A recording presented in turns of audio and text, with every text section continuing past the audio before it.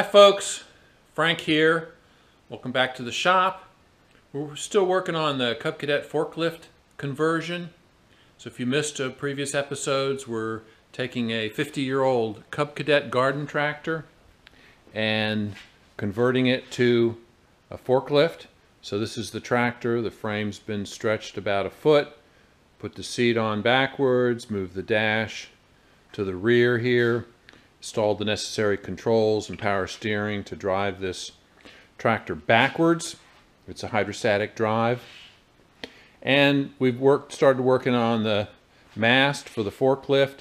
So this is going to be a single stage mast with a 6-foot free lift. The set of forks I ordered are rated at 3,000 pounds. So when they come, we'll fasten them to the carriage which will ride in these tracks. We'll mount the whole thing on the back of the tractor here. We have room for it right here, and so that's the plan. And here's my Brutus, one of my 2 German Shepherds who's always in here with me. Just came in out of the rain.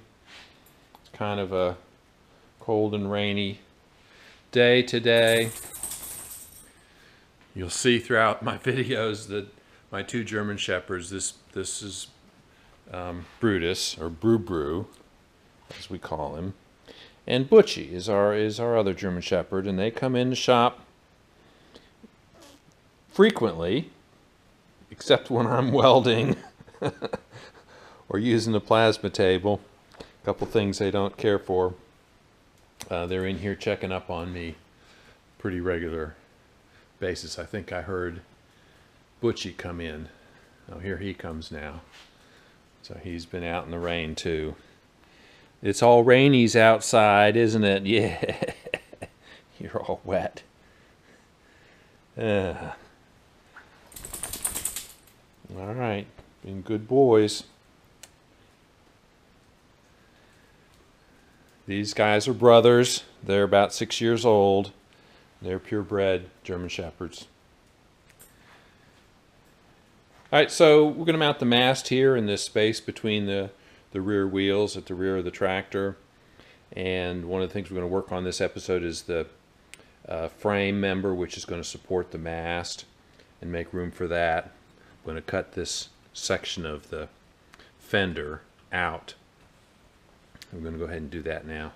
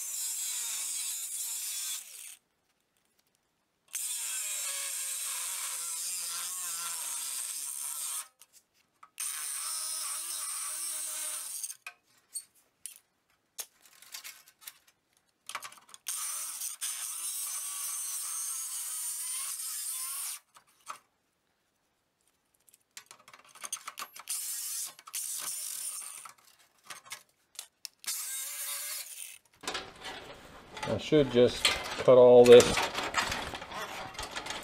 taillight wiring out.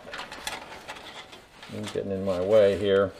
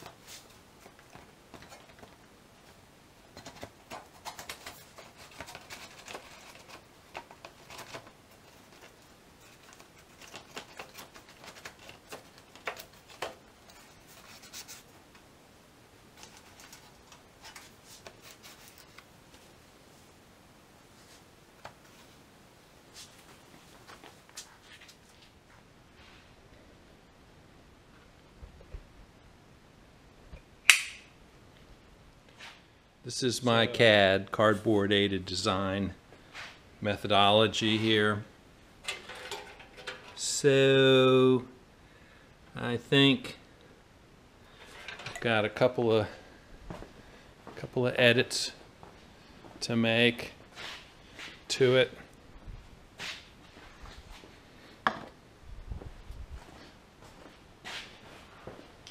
I think this is a good position, and proportion for the tilt cylinder support here.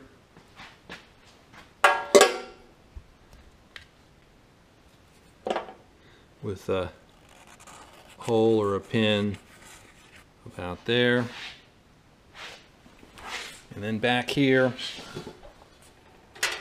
this is the support for, I think this line can come down like that. Of course, the pin for the mast is here.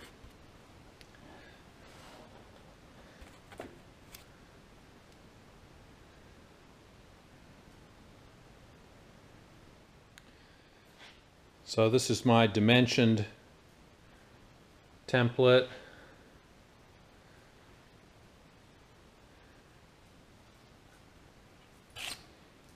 And I think I got all the dimensions on here I need. Next step is to get it into Fusion 360 and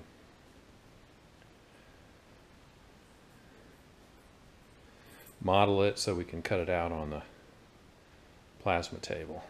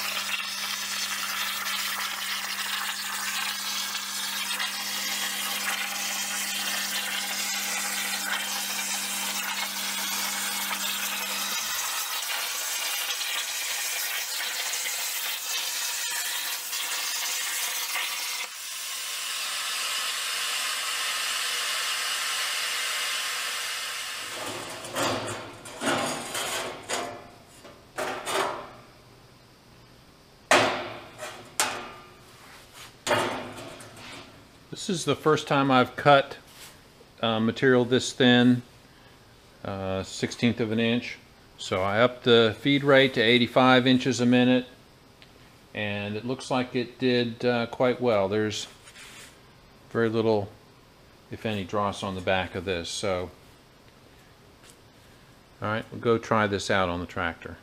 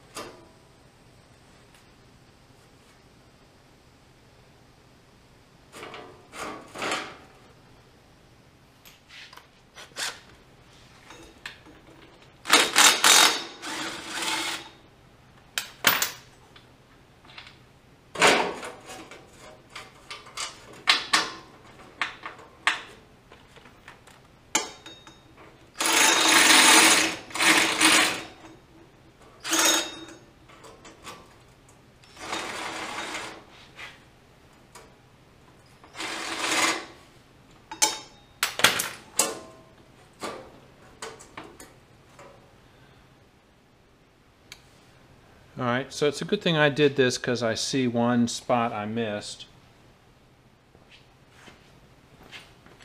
And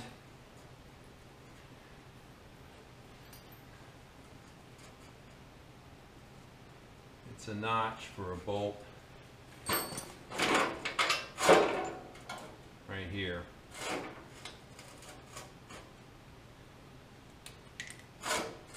Yeah, so I want to do a notch for that.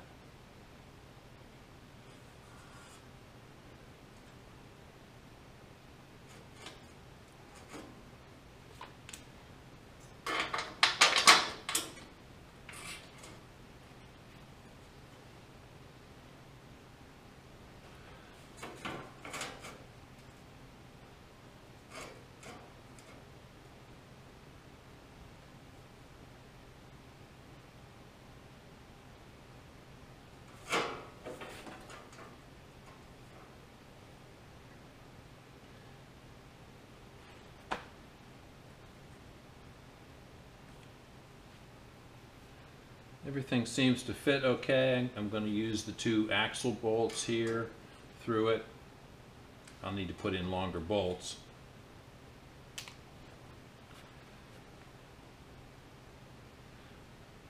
I think that's a decent fit.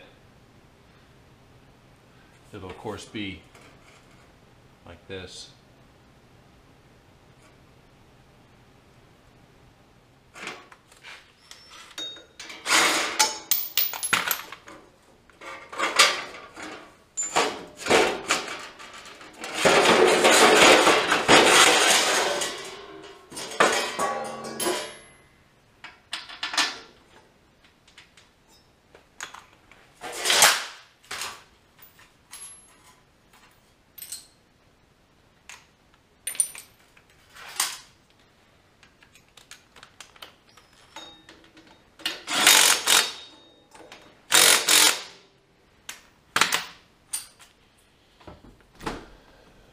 Oh, look who's here.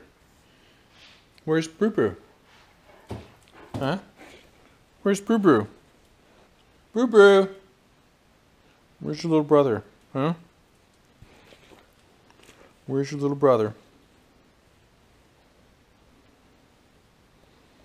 Being a good boy. Give me that paw. Give me that paw. There you go.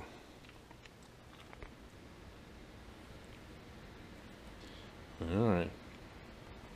Maybe Brew Brew will come in later, huh? You want to go get him? No, Daddy. Okay, so this weird looking piece of metal. I have to say it cut great. As I mentioned before, I'm going to be drilling the hole here and the hole up here. This will be for the tilt cylinder attachment. This will hold the bottom of the mast. And of course, this is just 16th, I think 16 gauge. The actual piece will be made out of 3/8 inch mild steel, or A36, ASTM A36 structural low carbon steel. So I just saw 2 minor things that I want to change. One is I want a little dimple here to clear the bolt, which holds, that bolt actually holds the hydrostat in the frame. Got these 2 holes here, which will take the bolts for the axle that hold the axle extension on to the transaxle. And then I have a little, I mean, it's just 1/8 of an inch interference with, you know, these 2 bolts here, and this one is on a bolt circle that goes around the axle housing. So I'll attach there. This one I'm going to miss the bolt. Yeah, I mean, yeah, unless I extend it and take, yeah, I don't think I want to do that.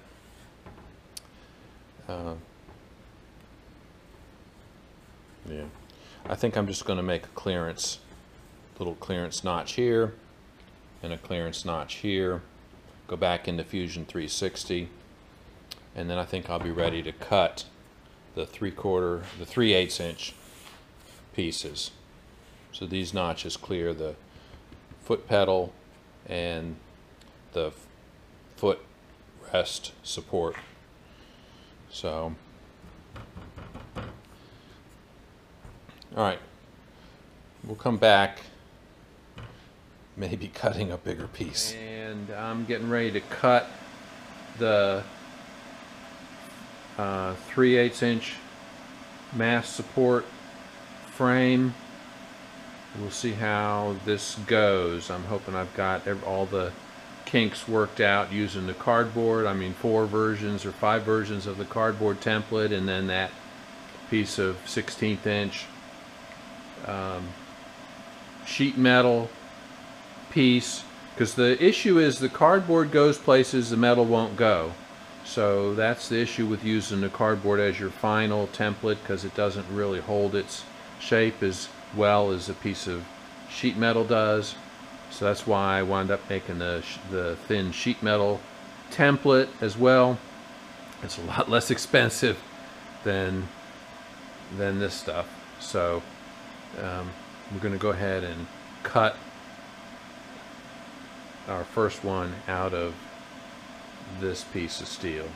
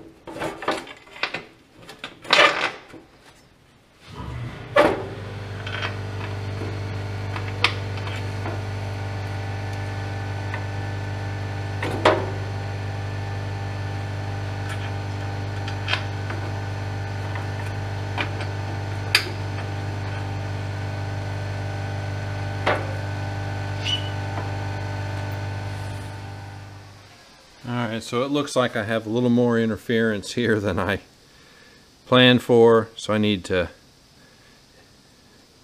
enlarge this notch probably, I don't know, 1/8 of an inch, something like that.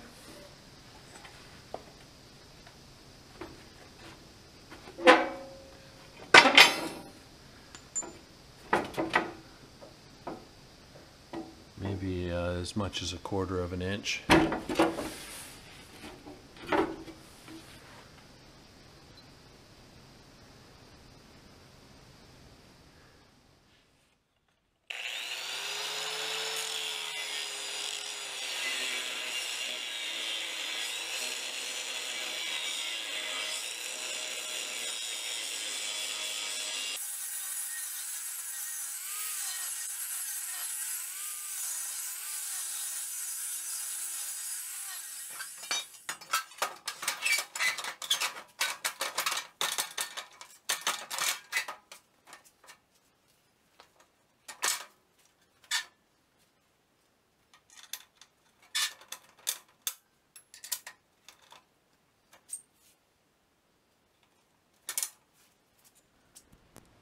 So I'm putting 2 bolts through this new frame member into the axle housing, and the existing bolts are 2.5, and this is a 3-inch.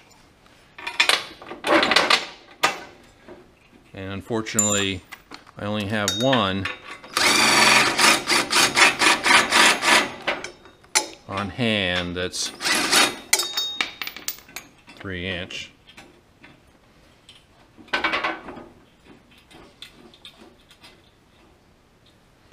So I'll have to get some more. Yeah, these won't engage.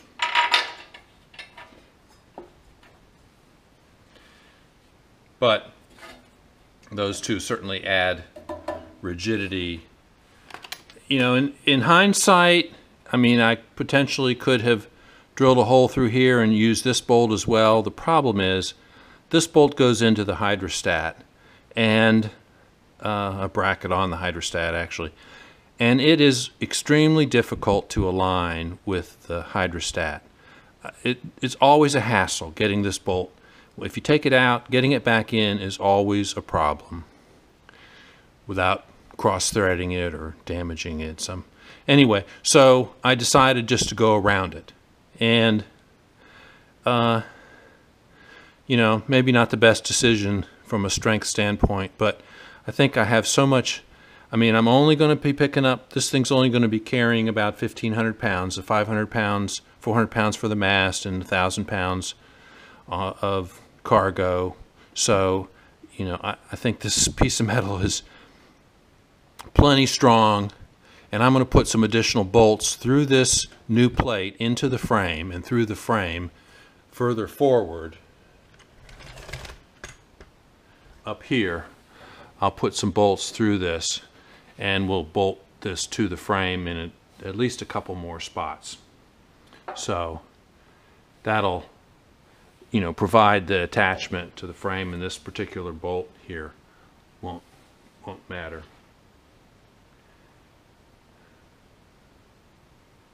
Okay, it looks like this plate is on straight. I need to cut another one.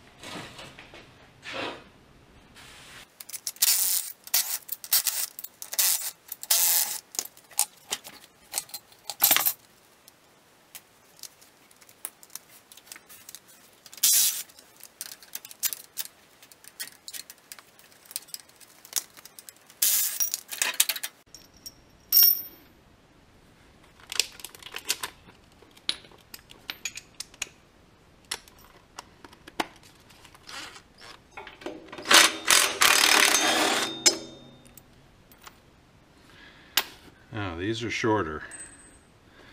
All right, this is a shorter bolt.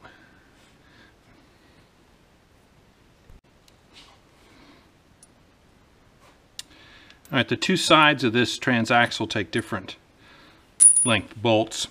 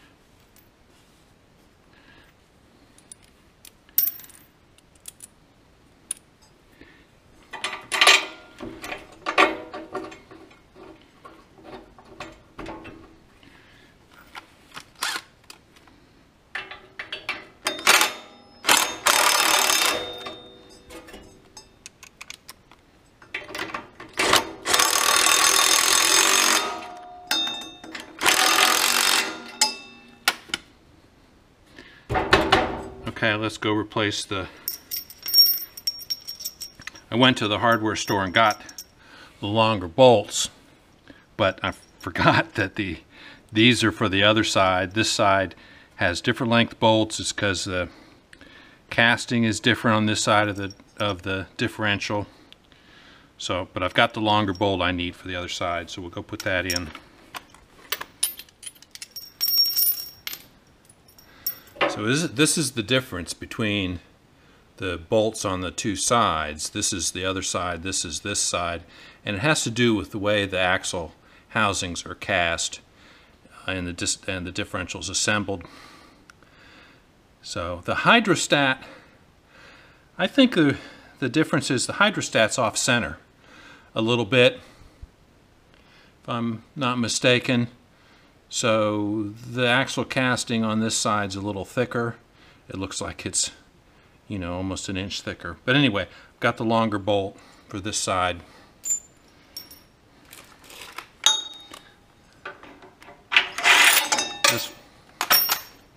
This one wasn't really even engaging the thread, so you can see I got one about ½ an inch longer.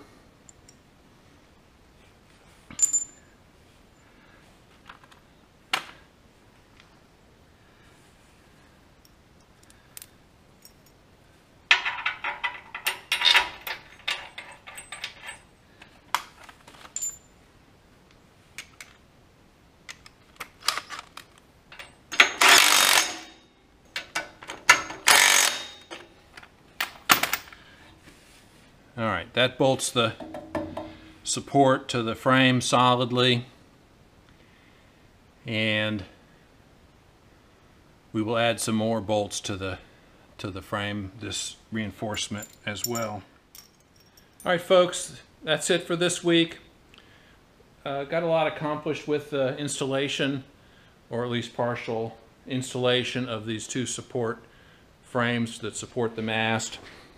As I mentioned earlier, the bottom sections here will have a bolt or a pin going through them that will support the bottom of the mast. This little drawbar will come off, and then these top sections here will weld a pin to that'll come out and support the cylinder, which will tilt the mast. So I decided to cut these support members out of one piece, as opposed to cutting a straight piece and then welding on, you know, two other lobes, for example, up and down, which would have been much more efficient use of material. But I wanted to have a single monolithic piece of metal to, you know, ensure the best strength and reliability, not to depend on my welds. So that was the choice there. And the material, though it is expensive, there are times when you just need to bite the bullet and do it right. So that's what I've done. See the two. So you can see the support frame here, the two support frames. The mast will go between the two lobes at the bottom, tilt cylinders between the two at the top on either side of the dash. And then we'll come forward here on this reinforcement member and put a couple bolts through the frame. I'm not sure exactly where yet. I need to get under and look and see where there's space.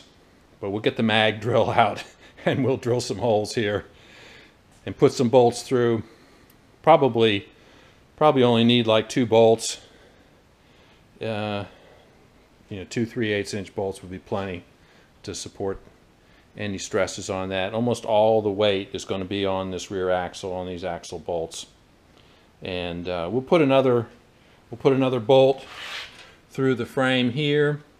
There's a boss welded to the frame, so we'll put a bolt through here. We'll drill a hole. Same on the other side here. That'll tie the top of tie it further up on here.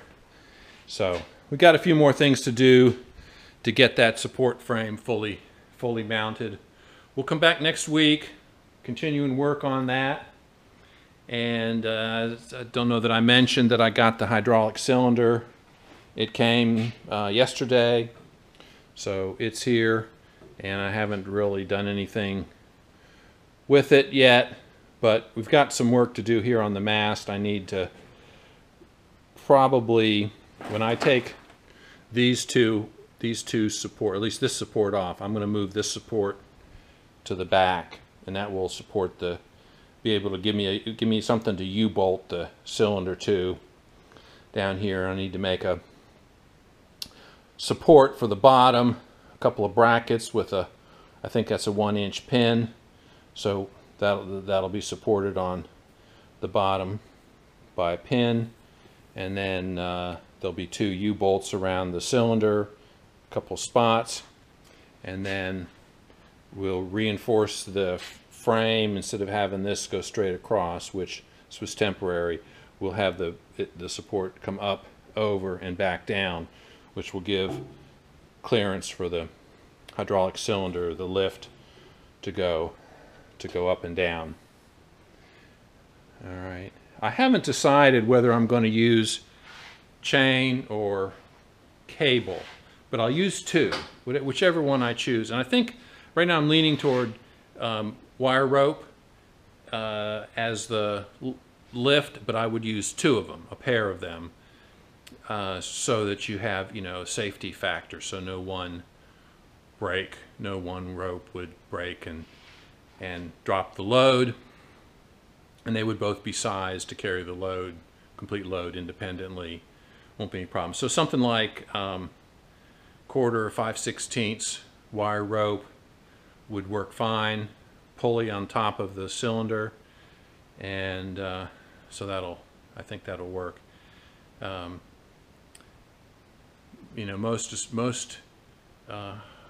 Most forklifts have a pair of chains, and just looking at them,